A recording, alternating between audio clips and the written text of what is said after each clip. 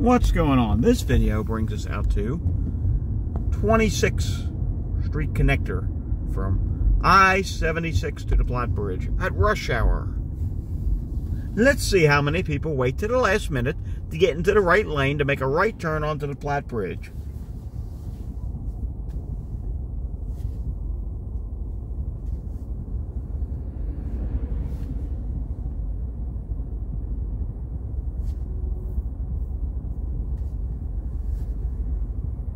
Here we go. Here comes one now. See this Lexus coming up right now? See that Lexus? He was in this lane. He just went around. Guarantee you he's going to do it. Back in the day, a couple years ago, when there were more taxi cabs about, they used to always do it.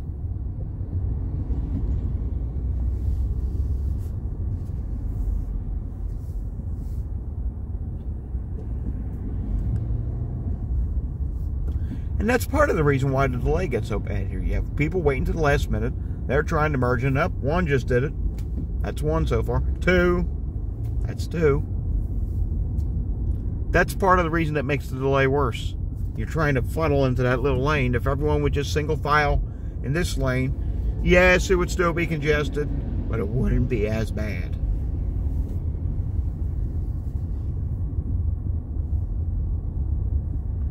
Well, I see we've never cleaned up any of the junk and debris on the side from the last video.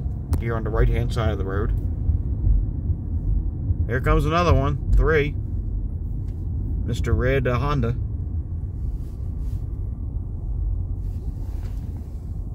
Oh, and we have a number 4 up here that you probably can't see, but he literally waited to the last second.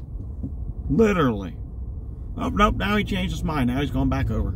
So we're still at 3. This one wants to get over. Like, no, you had your chance. There's 4. Okay, so he's number 5 behind us. Just a disaster of an intersection here.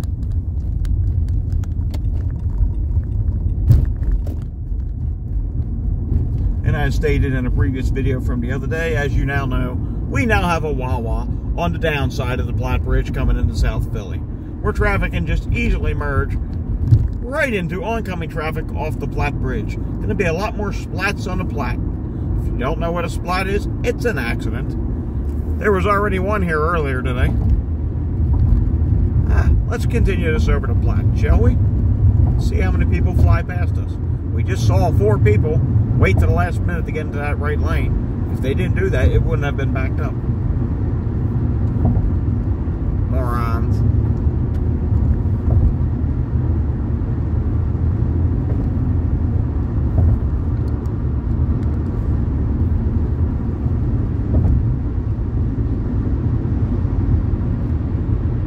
Like everyone on the Platt itself is pretty well behaved. Mr. Toyota in front of us, you might want to turn your turn signal off. You can't turn into the Jersey barrier. Just saying.